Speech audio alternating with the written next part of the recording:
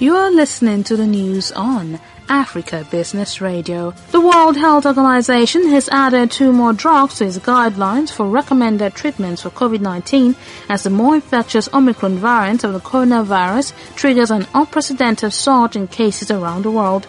The drug baricitinib, used to treat rheumatoid arthritis, is strongly recommended for patients with severe or critical COVID-19 in combination with corticosteroids. The UN agency's panel of international experts said the drug reduces the need for ventilation and had been found to improve patients' chances of survival with no sign of an increase in adverse reactions.